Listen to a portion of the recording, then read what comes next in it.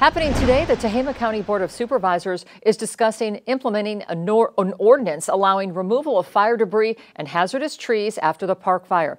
Cal OES has given permission to have a state-run debris removal program, allowing homeowners to have all fire debris and hazardous trees removed at no out-of-pocket expense. It would also allow property owners who don't qualify for the state-run program to follow an alternative debris cleanup program that would be overseen by Tehama County Environmental Health.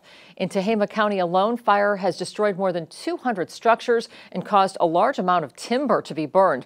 This created an accumulation of fire debris containing hazardous materials.